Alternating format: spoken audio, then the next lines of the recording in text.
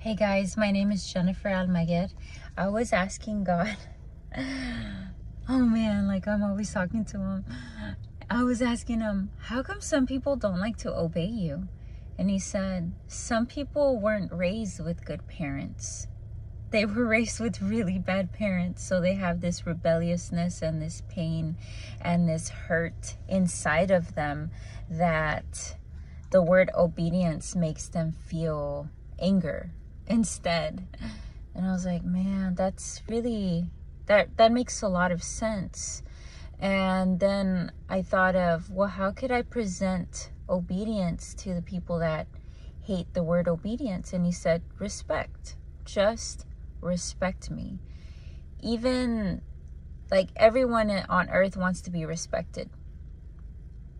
So if someone is like beating you up with their words or looking at you nasty and just scoffing at you, would you give them a blessing? Would you want to give them a blessing?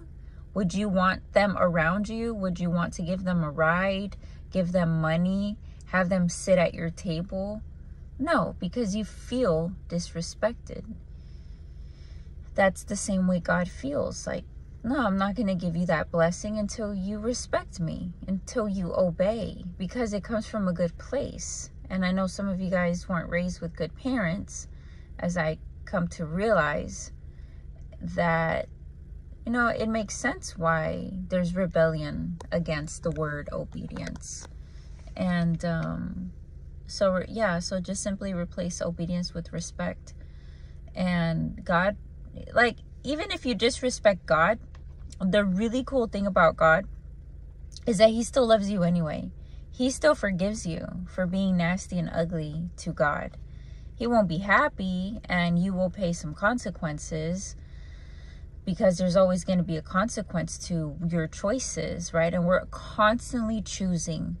Every single day we are making hundreds to thousands of decisions every day. No one is twisting our arm to burn through our money. No one is twisting or forcing us to have low self-esteem and low self-worth. It's a conscious decision that we make. And sometimes there's so much pollution going on in your head and in your thoughts that you have convinced yourself that you deserve to have low self-esteem, that you deserve that bad thing that happened to you. And the other thing too is, you know, this is a common thing that I hear. Oh, I didn't pray this morning and I didn't spend time with God, and then this bad thing happened to me. I think that's why. I think that's why that bad thing happened to me, because I forgot to pray this morning and I forgot to be with God this morning, and that's what I get. That's condemnation. God's not going to punish you because you're lazy or you forgot or you just didn't feel like it, or your energy is low, or you got distracted. It doesn't matter. Life happens. We're not perfect. We're not robots. There are some people that are real good at consistency. Like, I really appreciate guys. More guys are like this than women. They're very consistent. They're very structured, and they will literally eat the same thing every day if they can, or if that's all there is. They have no issue with that. They will wake up and do the same thing every day. They're like, you know, they're builders. Guys are structured, they're builders. And women, we're just so emotional, and I feel like this and I don't want to do that, and we're just like all over the place, right? So that's why women need men, because men, it's like we're a wave. Women are like this, right? So if we're contained in a box where we can like be free, our free ever-changing self, we change our mind all the time, we change our outfits all the time. Never mind, I don't want to wear that anymore, I don't feel like it anymore. All of a sudden, that's why sometimes guys, like, we drive guys crazy. Like, oh my goodness, this woman, make up your mind, woman. That's just how we are. It's in our nature. So that's the beauty of men. When you find a stable, solid man who is in his element, where he's you know, not like this. There's some men that are very swayed by their emotions and their mind, and it's just that they have inner work to do. That's it. That's all it is. I'm just bringing clarity here, not putting anyone down or anything like that. But women are not attracted to a guy who's like this. They're attracted to, if I could have my other hand here, I would be drawing, like holding up like a box where we are contained. God made us this way, guys. Like, I'm not like trying to say that, you know, this is, we just have to be aware. Women, we just have to be aware that this is in our nature, that we are naturally all over the place. And but the point was about obedience, right? That's how this video got started. And then I went on a tangent here. But respect, right? It's just learning who you are and not beating yourself up for making mistakes and for not being perfect. Oh my goodness, we beat ourselves up for not being perfect. And like I said, guys are they're much better at this than women. That's their strength, as I have observed and how I have seen it. You guys men are like, get it done and work, and you're in your logic and you're focused and you're not in your emotions so much. Doesn't mean that you don't have emotions, but you're just built different. You feel your emotions at different times. And when you're a healed man, especially if you're a healed man, you know when to show your vulnerability, and you're not easily like operating in reaction mode, but you're more responsive. Like, okay, this person is really triggering me right now, and I'm just gonna be very stern and stoic and just process this before I say something, before I behave a certain way, before I do anything. You know, that's a strong stoic man that is in touch with his emotions, but is able to know when to release that emotion, when to express it, how to express it. And women respect that. We need that because we are very bad at it. And we will bow down to that. And I'm just going to be honest with you guys. Like, oh man, I had this thought this morning. I love women. I am a woman, but man, sometimes I can't be around too many of them, especially in a room, because I just hear like, it's just chaos. It's very chaos. And that's how women are. We are very chaotic and all over the place. And so that's the beauty of, you know, balancing each other out. You guys really neutralize us women, and I feel that women help men get out of their square, out of their boredom, out of their like we bring color, right? We bring color into it. A little bit of chaos is, you know, but healthy chaos, not like toxic chaos. My goodness, no way. But back to obedience. Yeah, it comes from a good place. God wants to bless you. God wants to give you all the things that you want, all the things that you strive for. And he just can't do it if you're disrespecting him. And the growth comes in between when you pray and then you wait on God to answer you. And get so busy that you don't even have time to wait. You're so in your purpose that you forget that you're waiting for that spouse, you're waiting for that relationship, you're waiting for that job, you're waiting for that check to come in, and you're just so lost in your love for God and your respect for God that the waiting doesn't even feel like waiting. You're just being. You are just existing, and you're not worried about anything, because in Philippians he tells us, do not worry about anything. Do not disobey and disrespect God by worrying and stressing out. That is not of God. He doesn't want that for you. I feel that a little bit of stress is good, but not to the point where you're self-condemning, and you just like have this negative self-talk. A little bit of stress is okay because it gets you out of bed. Like, oh man, I better get to work and make that money. I better, you know, get to the gym and get healthy again. Otherwise, I'm, you know, feeling a little stressed here that my life's gonna go out of control. So there's a healthy stress, and there's a unhealthy stress, a toxic stress. And just the way you're able to decipher between, is this stress good? Because we can't be lazy. We can't have everything handed to us. I feel like society's making us so weak. Everyone's so afraid of pain. Everyone's trying to find the easy way out. Look at how weight loss is. Just cut my stomach. And this is not like saying anything negative about people who have health issues that need these type of surgeries. This is just like people that don't want to even change their lifestyle. They just want to get like the surgeries and the pill and the everything so easy, because they don't want to go through the pain. They don't want to go through the sacrifice.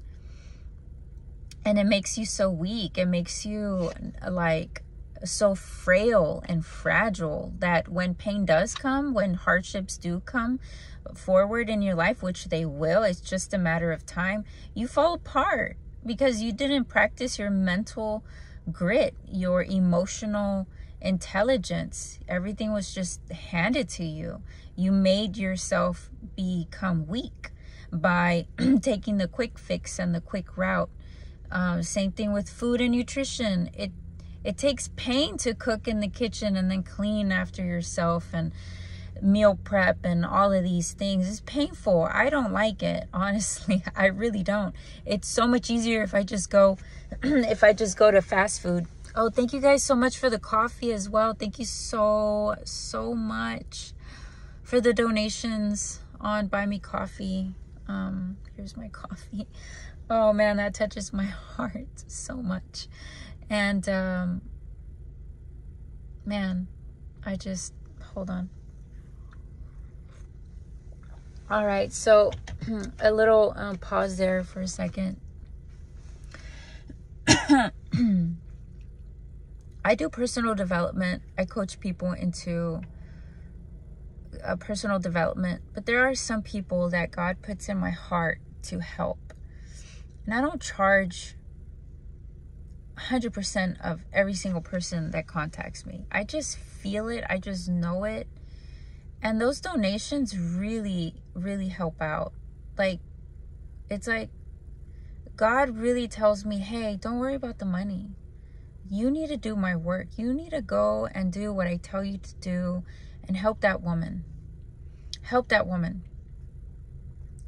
And and then the growth that I see, and the people that are physically dwindling away and mentally and spiritually dead, they're dying, they're like hanging by a thread, and we just start talking, and I just start just being their friend and coaching them, and then to see how they grow, even like a month later, it's incredible. I see God work through them. And then sometimes I'm like, I hope you realize how much you've changed. Because and a lot of times we don't see ourselves, right? We don't see our own change. And so one of the things that I ask, everyone that I work with, like, get a journal. You have to have a journal and a pen. And if you don't like writing, you need to start doing some video diaries. And just watch yourself talk. 6 months from now, even a week, or like just give it 2 weeks, watch your old self from 2 weeks ago, and you will see the works of God in you when you stick by his side and you obey and respect God. You will see him in you. It's so incredible. You will see the light in your eyes. You will hear it in your voice. In fact, you will actually not see God when you watch your old videos. You'll see the death inside of you that was controlling you. And then as you continue to progress, then you begin to see the shift and the light in you. Like, video 1 versus video 3 and 4 from like 1 month to 6 months, you literally are a completely different person. Mentally, emotionally, spiritually, you have this internal worth now that you don't put up with some of the same things you used to put up with in the past. So if you're not able to work with me, or you've never worked with a coach, guys, I always have a mentor. I always have a coach, a health coach, a fitness coach, a nutrition coach, because like I can figure stuff out on my own, but man, it'll take me a lot longer. But if I can just pick someone's brain that has like 10 years of knowledge and I get it in one conversation, that is worth paying for. And it will literally shift your life because your thinking shifts. It's like King Solomon. What did he ask? He asked for wisdom, because if you ask for wisdom, you change this and you change your entire life. If you ask for a new car, okay, you're still driving in a new car, but your old polluted self is still driving there. You're gonna run into walls, you're gonna crash into walls and ruin your car because of this. This is what's driving the car, the brain. You've got to fix your brain. You've got to fix your thoughts, your mindset, your self-worth, your self-esteem. And it takes, it's a process, you know. And then another thing, you know, I was seriously only planning to make like a 5-minute long video because I have to go in. So the other thing too, that another common pattern that I see is the negative mind. They're like, how do I beat this negative mind? How do I defeat this negative mind? It's called double-mindedness, and it's called doubt, and it's going to attack you every single day. It still attacks me, but I see it coming now, and I'm like I move out of the way. But before I began to obey God and respect God, it would just like attach itself to me. That negative self-talk and the doubt and the double-mindedness, and I would get confused and I would question everything, and I would feel like I'm not that worthy and I'm like weird, and people might think that I'm weird. But once you start walking strong, righteously with God, you don't care what anybody thinks about you. Guys, I get a lot of hate, especially from men who say women aren't supposed to be teaching. It says in the Bible that we aren't supposed to listen to women. I'm sorry, Christ made me into a woman, and I love Christ, and I don't care what you say. I love Christ, and I'm going to talk about Christ. I'm going to teach about Christ, because that's who I work for. That is the opinion that matters to me, not yours. His. Is he proud of me? Does he want me to teach about him? Does he want me to spread the word? Or is he going to say, no, don't do it because you're a woman? Come on. So all these things, all these fiery darts that come your way don't mean nothing anymore to you. You just flick them off. It's so easy. It becomes so easy when you're walking righteously with the Lord and you respect the Lord. But when you don't respect the Lord, your self-esteem follows. Your mind follows. Your heart is like so deceiving to you.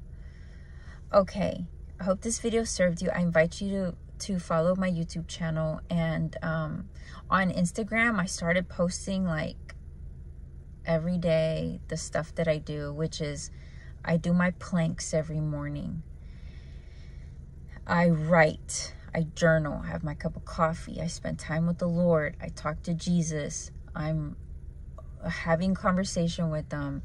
And sometimes it's like a 2-paragraph long conversation that I write.